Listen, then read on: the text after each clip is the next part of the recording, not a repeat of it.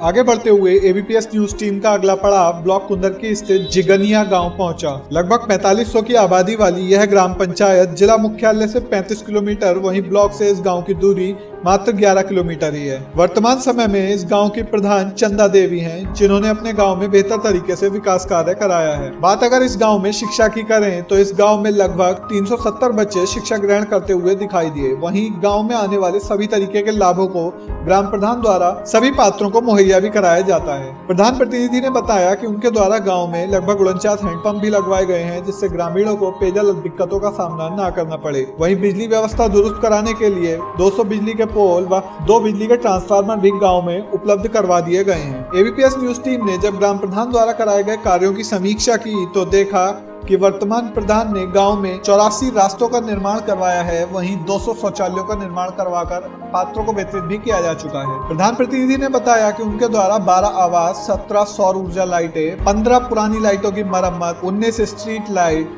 रैन बसेरा निर्माण, अंत्येष्टि स्थल, अंबेडकर पार्क का सौंदर्यीकरण, नया आंगनबाड़ी भवन आदि चीजों का निर्माण वर्तमान काल में कराया जा चुका है। एबीपीएस न्यूज टीम के माध्यम से प्रधान प्रतिनिधि ने केंद्र सरकार व राज्य सरकार से एक पंचायत घर, स्वास्थ्य केंद्र व एक बारात घर की मांग की है। मेरी मम्मी चंदा देवी इस ग्राम पंचायत की प्रधान है और इससे पहले भी 2005 से 2010 तक वो प्रधान रही हैं।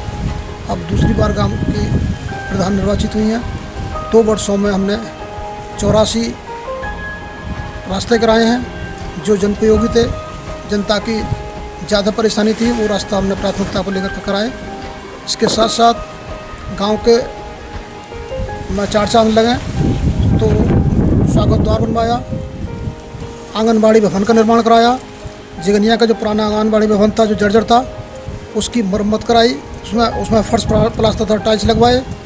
साथ ही ग्राम जिगनिया में के अंबेडकर पार्क में रंग रोगन तथा उसमें मार्बल के पत्थर से फर्श कराया। साथ ही जिगनिया में रैन बसेरा बनवाया, जो बाहर के लोग आते हैं, कोई नहीं रुक पाता, वो बेचारे को ठहरने के लिए, सर छिपाने की जगह मिल जाएगी, वो रैन बसेरा बनवाया। जिगनिया में हमने अंत्येष्टि स्थल बनवाया, जो भी ग्राम पंचायत के संसाधन थे उस संसाधनों से। और साथ ही ग्राम फतेहपुर सलावत नगर में भी हमने अंत्येष्टि स्थल बनवाया।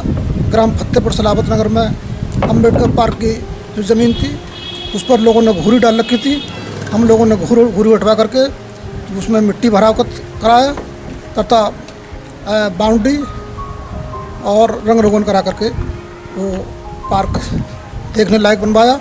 साथ ही फतेहपुर सलावत नगर में होली का मैदान की जगह थी, उस जगह में 5 फीट गहरी थी, लोग कूड़ी वूड़ी डालते थे, तो हमें ये लगा कि हिंदू धर्म से जुड़ा हुआ पवित्र स्थल है, इसका भी सौंदर्यीकरण होना चाहिए। हमने मिट्टी भराव कराकर उसमें उसकी भी बाउंड्री कराई। वहीं ग्रामीणों ने एबीपीएस टीम से बात करते हुए बताया कि वर्तमान प्रधान विकास कार्य बेहतर तरीके से करा रही हैं। उन्होंने बताया कि गांव में पानी की निकासी की व्यवस्था तो बेहतर है, लेकिन गांव में स्वास्थ्य सेवाएं नदारद सी दिखाई देती हैं, जिसकी उन्होंने जल्द से जल्द सरकार से मांग की है।